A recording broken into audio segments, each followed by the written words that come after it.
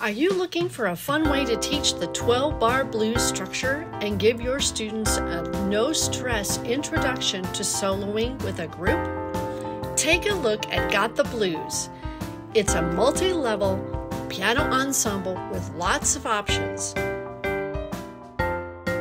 Teach the ensemble on its own. It's fun to play and teaches chord identification, typical left-hand patterns used in the blues, and right-hand licks that are so cool to play.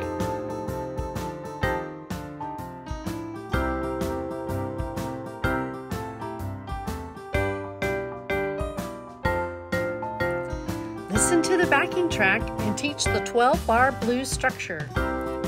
Using the included poster, point out the chord progressions and have the students say the names of the chords out loud.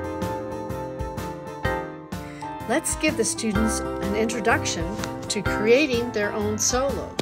Included is 4 different levels of solo choices.